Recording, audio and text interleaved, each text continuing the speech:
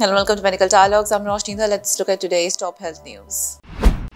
A case of COVID-19 subvariant JN.1 has been detected in Kerala as part of an ongoing routine surveillance activity of the Indian SARS-CoV-2 Genomics Consortium, a senior official from the ICMR said on Saturday. The case was detected in an RT-PCR positive samples from Karakulam in Thiruvananthapuram district of the southern state on 8th of December. Dr. Rajiv Bahl, Director General of the ICMR, said the sample had tested RT-PCR positive on 18th of November.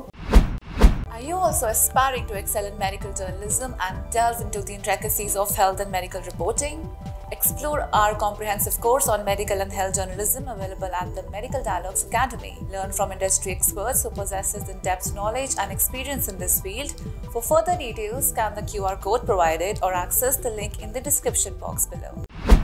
That's all for today. Stay tuned to Medical Dialogues for more updates. Never miss a medical update from Medical Dialogues.